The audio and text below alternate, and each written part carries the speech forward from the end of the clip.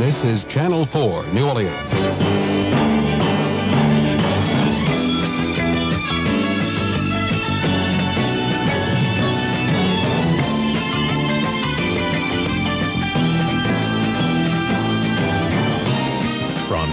And the police strike didn't stop the annual drag contest in the quarter.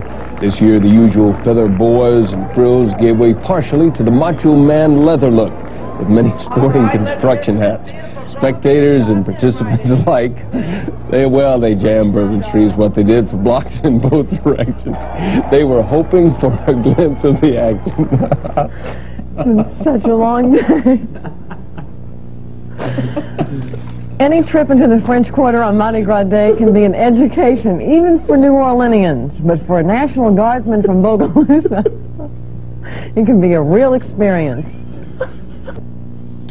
There was a brief negotiating session today in an effort to end the 11-day-old strike by New Orleans policemen. I'm sorry, we're exhausted. This is what it's come to. Norman Robinson reports right now. I apologize laughing through those first couple of stories. It's been a very long day. It wasn't the stories, it was like being in church and they say, don't laugh or you're in big trouble. I know, and it's been a very long day. Incidentally, the dry cleaner called and he said your feather boa couldn't get out in time for today, but he will have it ready for tomorrow morning. Indiana State celebrated its new #1 ranking by taking its first step on the road to the NCAA playoffs tonight.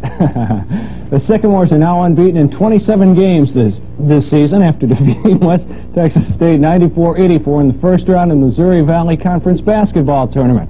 The tournament winner receives an automatic bid to the NCAAs.